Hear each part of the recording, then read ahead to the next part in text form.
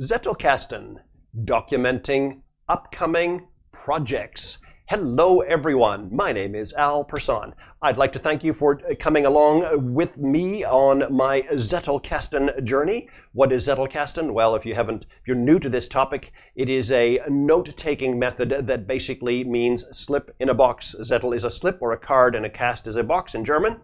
And there's a lot going on. We're not just talking about taking notes and dropping them in a box and forgetting about them. There's a lot more to this. Now, I've been using this approach now for several months, and it has begun to work for me. And I have just said, look, I'll start a journey, and whoever wants to come along with me, that's fine. And this might help you in your journey as well, to documenting things and so on. Now, I use the Zettelkasten approach as a second brain to try to get the stuff, the noise that's here out on paper in a way that works for me, but also that I can reference it and use it again and again. My past videos talk a little bit about this.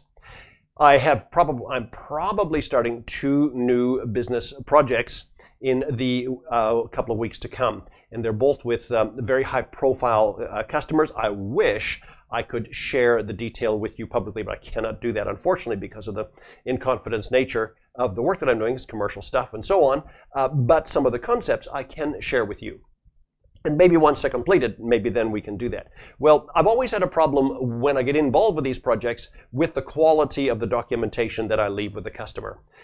I'm not unhappy with the quality of the documentation per se. It's fine, it's readable, it works, especially if the work I'm doing is kind of nuts and bolts and just fits together nicely. But I sort of think, I don't think, first of all, I have produced something that thinks like the business. I don't think that I've produced something that is that even I would like to read. It's like you've sort of done it. When you're documenting for a lot of businesses, and especially if the business is connected to government or to larger corporations, the documentation standards are immense and complex and difficult. And essentially you put this together and it's almost never read unless you end up in court, I suppose. Then someone goes through the fine print. But really, I want a document to be able to help my users and to be able to help the project to go on, but also to help me to be able to keep my thoughts in order.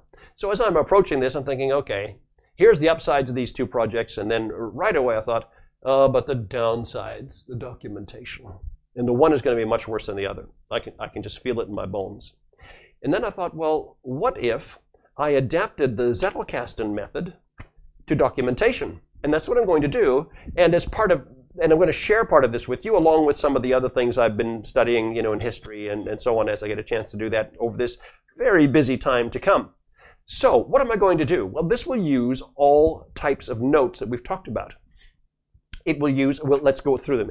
There'll be a lot of fleeting notes, and I might even do fleeting notes on different types of paper. Let me grab you this other note box here. Rather than go to the more expensive cards, I might just do fleeting notes with little slips like this here, because then I can choose to combine them later on into major notes. So what is a fleeting note? A fleeting note is the kind of note that you record because you need to record a thought. You want to hold it, but you don't really know where it's going to land. But it's very, very important. It's the kind of thing you get in when you're running, when you're in the shower, when you're talking to friends. It's like, bam, I've got that. And that's important. Now, nevertheless, even if I was to use something like this, I would still use my standard numbering approach. Now, my numbering approach is always this. It starts with the year, then it goes down to the month and the day, and it goes in this order. For example, 2022, the 1st of December, 2022 would be 20221201, okay? And then the next one is 20221202. The first note of the day is 20221201A, the second note B, and so on. That's always the same. Now, the reason that's always the same is that is a reflection of the timeline of my life. I can plug those notes in. I know where I was, when I was, and so on. The reason I use paper is because you can tell how you can tell on paper how you write, what you're on about on the day, what your mindset is. Now, maybe you can't, but I can. My writing varies depending on how quickly I'm writing, how thoroughly I'm thinking about things. I can look at a note and say, yeah, that was really important because I spent the time to write it. The other thing you can do on paper that is difficult to do otherwise is you can put an artifact on paper, an exclamation mark, underline, You can strike through a word deliberately, like 2 strikes means something. It's a lot more difficult to do electronically. You can of course do it, but it's just more difficult. So the idea is to do that. So there will be fleeting notes for sure, a lot of them. There will be literature notes. That is, when I read a reference to what's going on in the particular customer, that is a reference that's important, that needs to be kept, I'll produce a note called a literature note. Will I link those back to bridge notes? Oh, absolutely, yes. And how often will I do it? Once every 2-3 days, I'll go over my notes and then link them back to bridging notes or to each other. And that's important. That's an important element of Zettelkasten I haven't been very good at, but I'm going to do this very diligently here.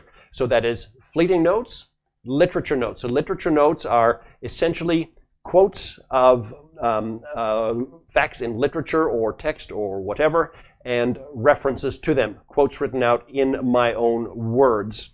And then if possible, put the reference, the time, and so on. So that's 2. Now, what do you do further from there?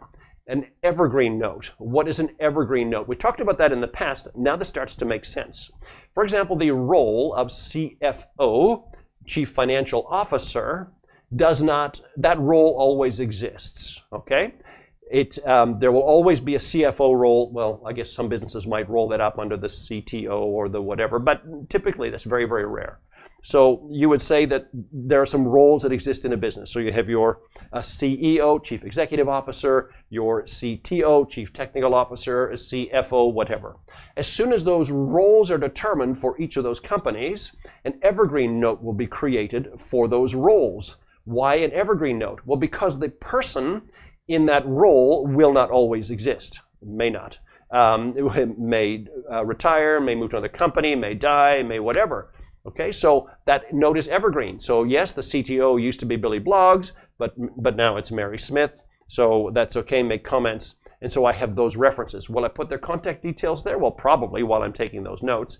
But essentially, that evergreen note has to do with how I'm dealing with them. So that's going to go on. Evergreen notes are the only, in my understanding, so far, the only notes in Zettelkasten that really will tend to go because they're get larger and larger and larger. Are they atomized? Yes, but they will have, they'll grow as the condition changes. We talked about that in the past. I'm open to suggestions, by the way, from any of you who've got ideas as to how this could be improved, because it's the first time I'm going to use this approach for documenting projects. Okay, now the final or the next note type will be the permanent note, and that is the one that does not change. So what will be in the permanent note?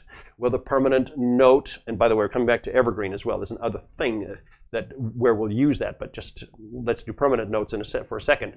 Let's say a permanent note will be a reference to the building, or if it's important, where the air conditioning plants are, or where the fire alarm panels are, depending on what kind of work I'm doing, right? So if I'm integrating with fire alarm panels, then that would be important because they're relatively permanent items. Would they go on notes? Yes. Well, what can I do then? I can actually take the Zettels and turn them into documentation at a later time. I don't have to do this ongoing daily grind documentation because I have a second brain that's doing all of those things. And in fact, if the documentation issue ever comes up, I can just take the whole bunch of Zettels and put them out on a desk and say, here it is, and use and show my second brain to the observer's second brain. Now, what else would be in permanent notes? Well, I think that's probably where I would leave permanent notes in documentation. Possibly things like software licenses or hardware licenses. Those are probably going to be reasonably consistent. Maybe references to suppliers. It's hard to say. Back to evergreen, though. When you're talking about bringing new processes into businesses, you're talking about a constant evergreen scenario, and this is the thing I'm going to have to get my head around. Again, I'm open to advice and suggestions from anybody in the audience. How would you do that? How can I do it better? So let's say I've got a better process for I don't know, client engagement on site, and they've said fix the client engagement on site, be sure that it's better electronically, that the digital experience is better, and so on. So is that going to be something that will always be the same? Oh no, it's going to change all the time. So now you're talking about evergreen notes. Probably you would do a dating thing on an evergreen note. Every time there's a change, you'd age out an old evergreen note and you'd put another one in place. Maybe you would have an evergreen section called client engagement. And then you would just flip those things out. You just age out the old ones. Well, what do you do when you age them out? Do you destroy them? No, you put them in the back of the box somewhere because somebody sometime is going to say, remember when we used to do this for clients? Oh, I remember. I've documented all of that. I know when it started and when it stopped, okay? So then what you can do is you can take the entire Zettelkasten approach, everything, if I write them neatly enough and there's enough money or there's a documenter around, I can hand it to somebody and say, here, produce the documents, get it out of my life. Or, and probably better, I can take those documents, those cards, and put them in a wiki. You've been to Wikipedia and so on, because they're already related with the links and the cross-links in the Zettels as I build them. Now, could I build it in a wiki to begin with? Yes, but again, you have the flexibility. It's a lot easier probably. This again is the software, hardware thing. It's a lot easier probably doing this. You can sit down on the train when you're going through these. You can flick through them. You can make additional comments and so on. By the time you get them in the wiki, you want them reasonably ready to go. Okay? So anyways, a couple of projects. I will take you along the journey with me. Even if you say this does not work for me at all, you might benefit from looking at the line in the sand that I'm drawing. And you might say, okay, well, Al, you know, I'm definitely not going to do that, but at least I'm going to do something. Have you ever noticed that in life there are many things are undefined until you see somebody else's opinion or somebody else's approach? I'm just so glad to have you along with me on this journey. Send this to your friends. Send me any thoughts you have on this. I'm really curious to know what you think and if you can help this approach work better. Or if you think, hey, this is an entirely untapped thing in Zettelkasten and documentation, why not use this tool for that? And maybe you might come and say, this is not a portable approach at all, Al. You need your head read. And if you do say that, you're not the first to have said that about me. My name is al.persohn. You can contact me at pastor@mascot.church or in the comments below. Like, share, subscribe. Send this to your friends, your enemies, whatever, if it is useful to them. We will talk again soon.